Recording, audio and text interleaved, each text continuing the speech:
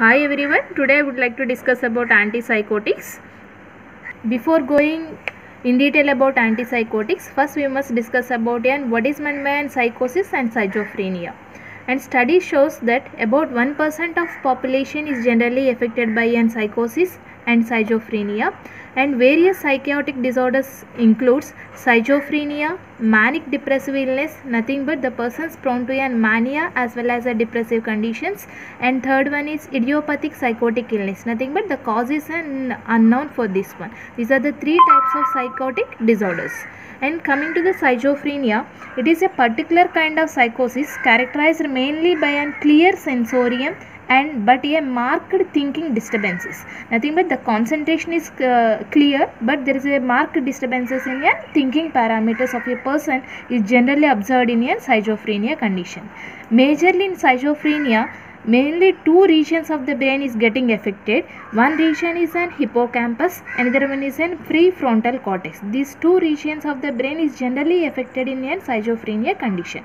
So what is the major use of these two regions in the brain is hippocampus is responsible for memory and learning, whereas prefrontal cortex is responsible for working memory, paying attention, and useful for organizing thoughts. Whenever the person prone to schizophrenia condition, due to the dysfunctioning of hippocampus and prefrontal cortex, which leads to various changes in these conditions, we are observed as symptoms in schizophrenia. Various symptoms of schizophrenia majorly divided into two types. One is positive symptoms, second one is negative symptoms. These are the two types of symptoms of schizophrenia. One is positive and negative symptoms. What is positive symptoms are? We are added to the normal behavior of a person. The symptoms are added to normal behavior of a person, whereas negative is nothing but we have to subtract from normal behavior. We can say it as negative symptoms. So what are the positive symptoms are, which is most commonly observed? So one is hallucinations, second one is delusions, and next one is a disorganization of thoughts as well as speech. We already know that hallucinations, the person imagine or seeing or hearing something that is not there in reality. Generally it is shown in various movies, the person feel hallucinations. And second symptom is delusions, nothing but the firm ideas and beliefs not found in reality is nothing but delusions. And third one is disorganized thoughts and speeches. These are added to a normal behavior of person. This way we can name it as positive symptoms. And next one is negative symptoms, which can subtract from normal behavior, nothing but the lack of interest to do any work and lack of responsiveness. Another one is decrease in pleasure of daily activities. So these comes under the category of negative symptoms. So generally in schizophrenia patients, we have to observe positive as well as negative symptoms, which includes hallucinations, delusions, disorganized thoughts and speech, and lack of interest and lack of responsiveness, and decrease in pleasure of daily activities. Coming to the etiology of schizophrenia, what is the major cause for schizophrenia? The etiology is clearly not known till now, but several factors they plays an important role on onset of schizophrenia conditions.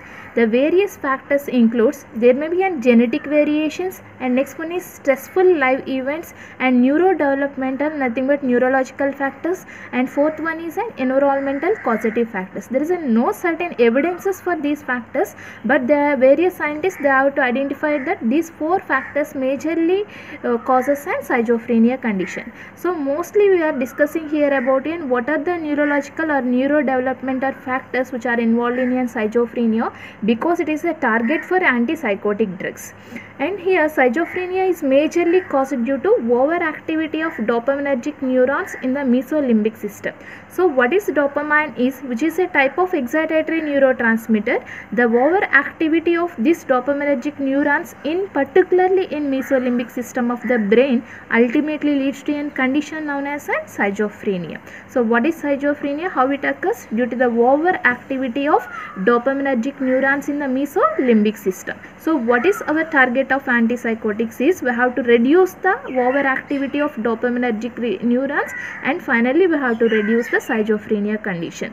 So how they can say that overactivity of dopaminergic neurons it causes schizophrenia is, that is proposed by a theory or hypothesis, we can name name it as dopamine hypothesis. So how we can get a dopamine hypothesis is the erosion from observations by the use of antipsychotic drugs like chlorpromazine. It is a type of phenothiazine.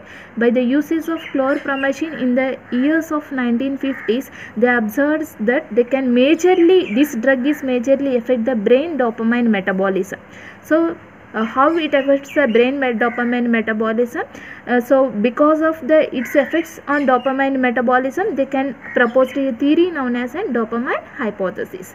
So according to dopamine hypothesis, what it suggests is the dopamine hypothesis of schizophrenia suggests that the disease result from increased dopaminergic neurotransmission, as we are already discussed that. What it states, disease results from increased dopaminergic neurotransmission, and the approaches nothing but the treatment that decreases dopaminergic neurotransmission. Because of decreasing dopaminergic neurotransmission, which can elevate the psychotic symptoms, nothing but we can reduce the psychotic symptoms. This is the statement suggested by a dopamine hypothesis. What is dopamine hypothesis is, the dopamine hypothesis majorly suggests that the disease nothing but schizophrenia, which results from increase in the dopaminergic neurotransmission in the brain cells of mesolimbic system, and that approaches nothing but antipsychotic drugs that decreases the dopaminergic neurotransmission and finally which elevate and psychotic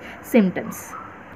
And the dopamine hypothesis, further it is evidences for that one is various other type of antipsychotic drugs along with chlorpromazine.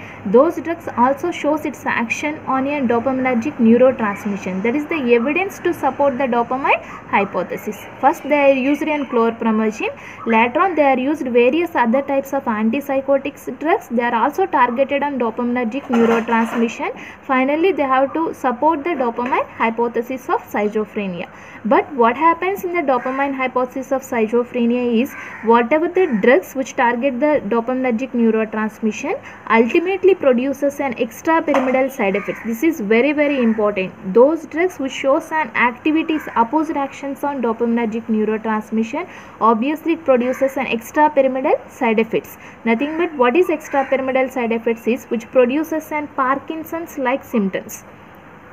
Nothing but simply it produces Parkinsonism. So such type of symptoms we can observe whenever we have to use an antipsychotics which targets an dopaminergic neurotransmission. So that is correlates that, which is why we are getting extrapyramidal side effects is because those antipsychotic drugs which majorly shows its affinity towards an D2 receptors which are located in the brain cells. So that's why we are observing extrapyramidal side effects. All these are the evidences to support the dopamine hypothesis.